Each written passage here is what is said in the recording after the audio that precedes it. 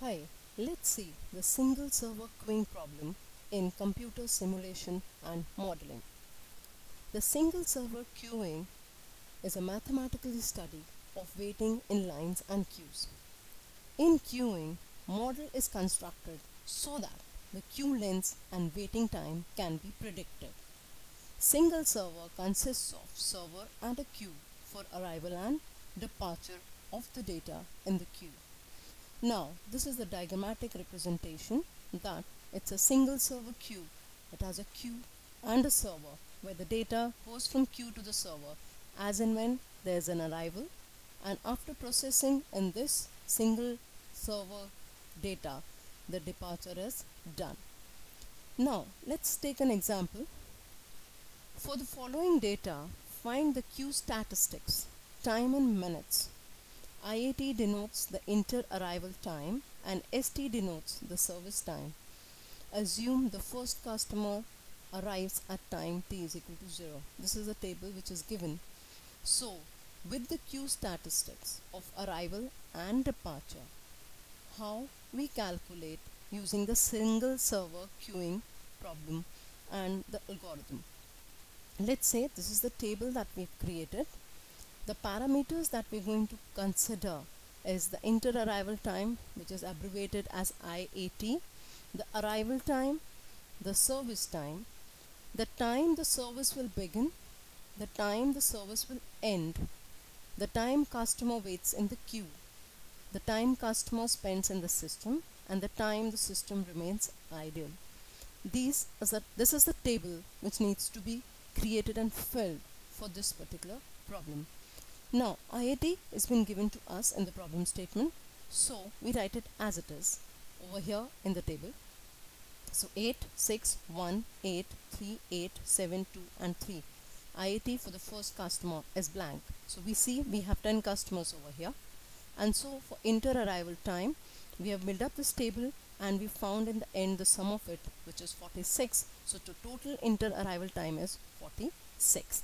Now we have to find out the arrival time. The arrival time initially for the first customer, it is said to be taken as 0, and the next customer arrives at 8. So we've written the arrival time for the second customer is 8. Now let's find out what is the arrival time for the other customers. As the second customer arrives at 8 and the next customer is the inter-arrival time is 6. So the arrival time will be 8 plus 6, which will be 14 here. For the first customer, it will be 14 plus 1. It will be 15 over here, and then it is 15 plus 8, it will be 23 over here. 23 plus 3 is 26. 26 plus 8 is 34. 34 plus 7 is 41. 41 plus 2 is 43. 43 plus 3 is 46. So you will see the arrival time is 46 and the summation is also 46. So this is the cumulative distribution that we've got over here. And the next we'll see is what is the service time. It is given to us. Service time was provided to us in the question, so that we've written as it is, and then in the end we found out the total service time, that is the addition of all the numbers over here. Now let's start with solving this particular problem. Now the time service begins for the first one is 0. Service ends is 0. The time customer waits in queue is 4. What is the time customer waits in queue is, why is it 4? Because the total service time it needs is 4. So it is over here, and the time customer spends in system is also 4. So, and the ideal time, because it is an initial system, it is 0. The time customer spends in the system is the service time, it is 4 over here. Now let's go to the next customer. Now this is the second customer. As my customer is spending 4 minutes at the system, but the arrival time for my second customer over here is 8. So for how much time is my system remaining ideal? See, I've spent here 4 and here it is arrival time is 8. So 8 minus 4, my system remained ideal for 4. So the time system remained ideal, 4 will come over here. Now what time the service will begin? As it has spent 4, it has to start, the arrival time is 8. So the service will begin at 8. Now service begins at 8. For how much time the customer has to wait in queue? It is 8 plus 1. That is the time it needs to be there on the system. So it waits in the queue for 9. If you take this as minutes, then we can call it that customer waits in queue for 9 minutes. And how much time does the customer spends in the system is whatever the service time over here. So it is 1. Now let's go to the next. The time service ends is 0. The next time, what happens when the third customer comes? Now, why is the ideal time 5 over here? See, this customer, the second customer was waiting in the queue was 9. The total time it spent was 9 minutes.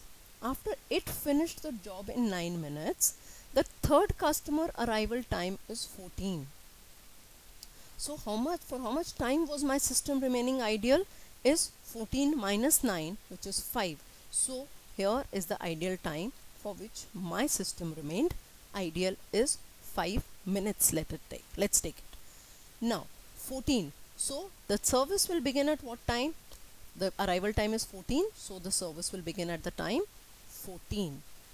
And how much time the customer has to wait in the queue? That will be arrival time plus the service time. So it is 18 over here. Now what time the service ends? It is 0. Because arrival time plus service time I needed 18. And how much time I had to wait in the queue is also 18. So service will end at a particular time. So it is 0. Now let's go, and how much time customer spends at the system is 4. Whatever the service time was needed. Now let's go to the next. As this is ending, the customer waits in the queue is for 18. Now let's see what happens when the fourth customer comes. That is, when this customer comes, what happens? Let's go to the next slide. See, this waits in the queue was 18 over here. Its arrival time for the fourth customer is 15. This has taken more time. Arrival time was 15. So my system remained ideal for 0 minutes. So that's the reason I have got 0 over here. Now, what time the service will begin? Because it had to, arrival time is 15, but my previous customer in the queue has taken 18. So this service will begin at 18 and not at 15. And how much time does it need to end the service? It has service time of 3. So 18 plus 3 is 21. So customer waits in the queue is 18 plus 3, which is 21. So how much time the customer spends on the system? It's service time of 3 and the time the service ends is 3. So 3 plus 3 is 6. So that much time it spends on the system. And this customer waits in the queue. The total time is now 21. Now let's see what happens when this particular customer comes into the service. That is customer 5. Here it waits in the queue. Last was 21. This arrival time is 23. So the difference is 2. So the system remained ideal for 2 minutes. The arrival time, the service begins at 23. Whatever time was its arrival time, it began at 23. 23 plus 2 is the customer waits over here. Now what time the service will end? It needed 23 plus 2, 25, and it has ended on 25. So this particular value is 0. Customer spends how many minutes? 2 were needed. It has spent 2. Now let's go what happens when the customer 6 comes. 25 is what it waits in the queue. 26 is the arrival time. So ideal time, the system remains ideal is 1. Time service begins at 26. Now 26 plus 4, the customer waits in queue is 30. Now this is why it is 0, because it needed 26 plus 4, 30. It has used 30. And how much time it needs on the system is the service time which was needed. It is 4. Now what happens when customer 7 comes? 30 is what I needed over here. 34 is the arrival time of customer 7. So the ideal time for the system remained ideal is 4. 34 plus 5 is 39. So customer waits in the queue for 39. Our service begins at 34. It had to finish plus 34 plus 5. It had finished plus 34 plus 5 is 39, and spends on the system as 5. Now what happens when the customer 8 comes? 39. The arrival time is 41 over here. 41. Now this is 39. 41. There's a difference of 2. The system remained idle for 2 minutes and the service begins at 41. 41 plus 4. Customer waits in queue for 45. So the service ends 0 and the service time is 4. Customer spends time is 4. Let's see what happens when customer 9 comes. This customer waits in queue for 45. The arrival time for the 9th customer is 43. So there's no ideal time, it remains 0. 43, but this service begins at 45. 45, and with this 45 we add up the service time, so it is 50 over here. The customer waits in queue for 50. Now what is the service time it will end on? Why is it 50? Because it waited for so long. So customer waits in queue for 50, its arrival time was 43. So 50 minus 43 is 7. The service time needed was 5, but customer spends 7 minutes. So the service ends is 2 minutes later than whatever was the service time. Now the last one, the customer waits in queue for the 9th, it is 50 minutes. The arrival time for the 10th customer was 46. So the ideal is 0. But it has to arrive. Service had to begin at 46, but now service is beginning at 50. So what happens now? 50 plus 3. So customer has to wait in queue for 53. Now why is it 53? Now it is 53 here. Customer is waiting, spending that much. Arrival time was 46. So 53 minus 46. The customer is spending 7 minutes. Whereas the service time given was 3. So 7 minus 3.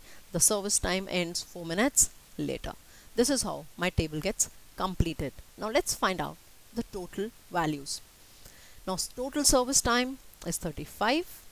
The time service ends, it is 9, that is the waiting period.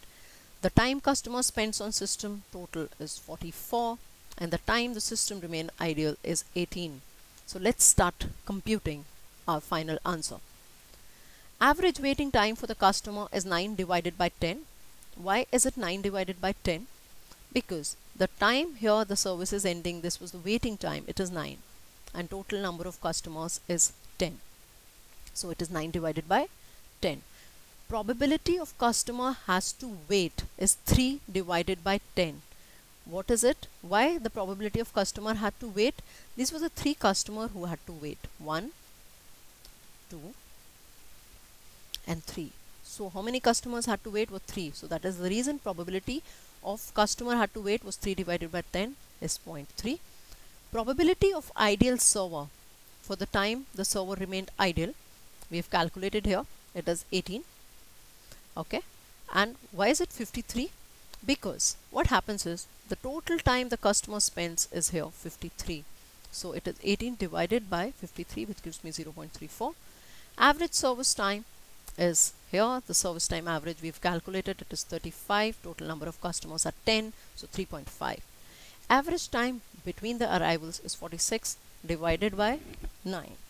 Why is it 46 divided by 9? Because first one we've taken it blank, so total was 46. So 46 divided by 9 is 5.11. Waiting time for the customer is 9 divided by 3, as the total waiting time given is 9 and there were 3 customers who were waiting, so 9 divided by 3 is 3. Time spent on the system is 44 by 10. So this is the total time the customer spends is 44 and total number of customers are 10, so 4.4. The maximum queue length is 1 because we're taking a single server queuing. Thank you.